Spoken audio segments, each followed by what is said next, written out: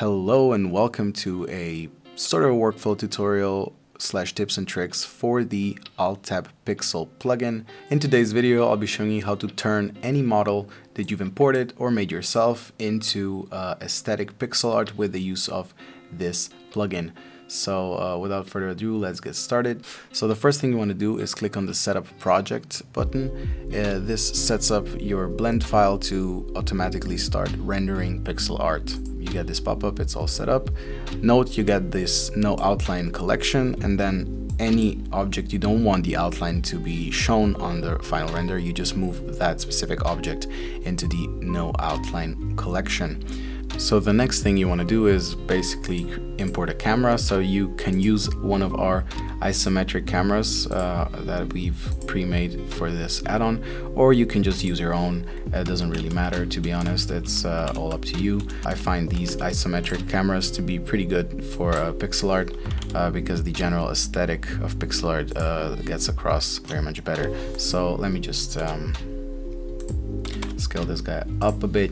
So these isometric cameras are actually orthographic cameras, so the way they work is a bit different than your regular camera in Blender. We've mapped these controls so you can shift it left and right, you can shift it up and down, and then you also have these orthographic scale, which is basically the zoom level. That's everything you need to know about these cameras. Two things to note before starting to use the pixel materials on our object is that one, as of version 1.0, you're actually not able to rename your objects after you've added the pixel material to them. So I strongly advise you name your objects in the scene before starting the pixel material application. The second thing before using the pixel materials is that I would strongly recommend joining all the objects that would share the same color in the final render together. So for example, these two clickers and the rim share the color, or I want them to share the color with the outer keys in the final render. So therefore I'm gonna join them into one object, right?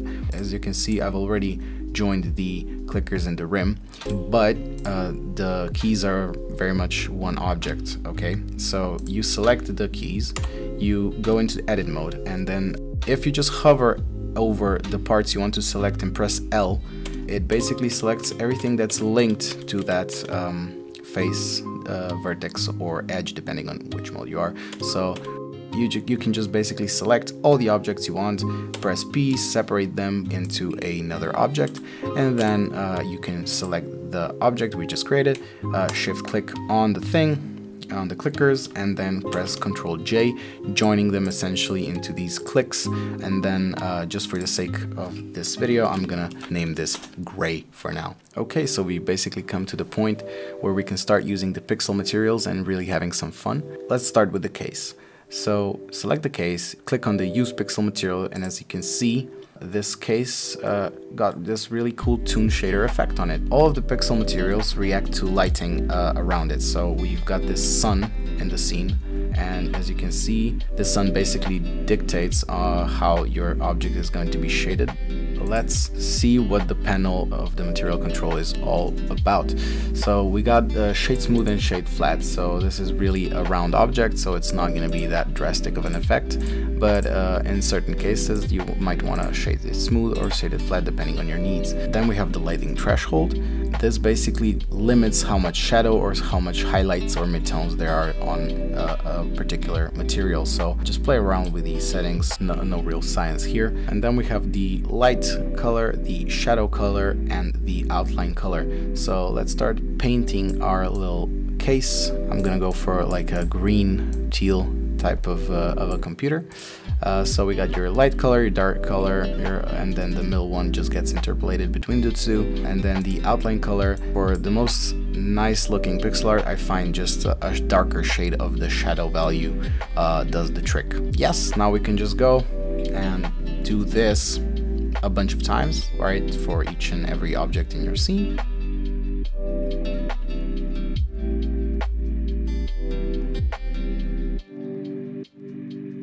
Okay, so I've basically shaded everything except for the screen, because this is where I want to show you the textured pixel materials. So if you go on ahead and use the pixel material on the screen as well, you'll notice this use image texture button right here. So if you go ahead and click it, you can basically import whatever texture you want into this. So let me just, I prepared this little demo file right here. So when it comes to textured materials, your best friend is really the UV editor. You find the texture you wanted to place in the screen. You tab into the image mode, just align your object to the thing you want to see, right? And then you might be asking, like, why is it not showing up? These has to do with the lighting threshold, right? So if we just start to play around with the lighting threshold, we should be able to see an image clearing up, right? And then let's bring in some highlights into it. If you, for whatever reason, want to stop using the textured material, you can just click on the stop using the textured material, and it goes back to the pixel material we've created earlier, right? And then you can just basically seamlessly swap between the two. So that's one feature of it. Okay, once you're satisfied with the materials, the camera, and the lighting, you can go ahead and render out your pixel art and enjoy the aesthetics. This is basically everything you need to know about the Alt-Tab pixel workflow. Hope everything was understandable, and if not, you can always join our Discord, ask questions there. So yeah, hope you found this video educational, and see you in another one. Goodbye.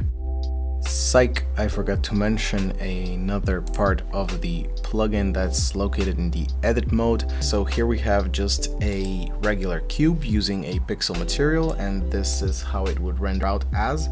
But let's say we want to turn this into something that resembles like a Minecraft tree trunk block, you know, so we want some nice wooden texture on top. Okay, so how I would go about doing this using the pixel add-on is I would go to the edit mode, select a face I want to be using a different material, and right here we have assign new pixel material. Note this only works for objects that already have a pixel material assigned to them. So you click on it, there's no confirmation or everything, don't worry, it worked. So you go back. As you can see, we now have two material slots, the one we just created and the previous one. One thing to note, remember you can't rename these as of version 1.0. I am working on a patch, and you will be able to rename these when the second version comes out. But okay, so we select this one, we can use an image texture, basically find the one we want. Again, UV unwrap it, scale it up a bit, and you can see how this now starts resembling a wooden texture that you would maybe find in Minecraft or something like that. That's pretty much it. That's all I wanted to say. Goodbye for real now.